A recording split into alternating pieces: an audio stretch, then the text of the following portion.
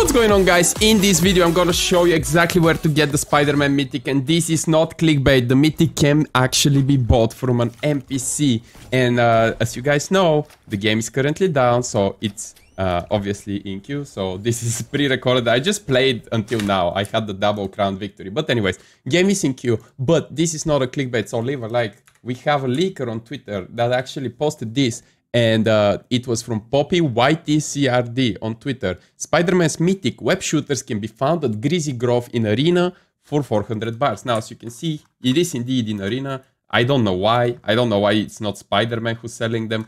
Right over here, you can see the hype. But if you have 400 bars, which you would have, I won 2 games and almost got 400 after spending them on everything I find. But anyway, Spiderman's Mythic web shooters, literally, you can buy them right here, and they're at the taco factory or the restaurant at Greasy Grove.